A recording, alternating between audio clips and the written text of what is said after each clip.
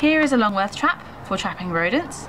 Here is the door where the rodent will enter, and here is the main chamber where the rodent will stay until you empty the trap. So first of all, have your inner tube this way around so that the ridges are at the top, and have this part this way around. Now hold the lip back and hold the catch forward.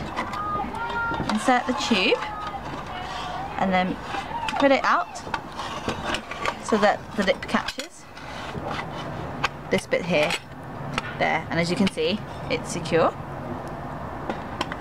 Now open the door until it clicks at the top and your trap is ready to set. Inside the main chamber you would put some bait, such as some seed, and some bedding, which is usually some dried moss.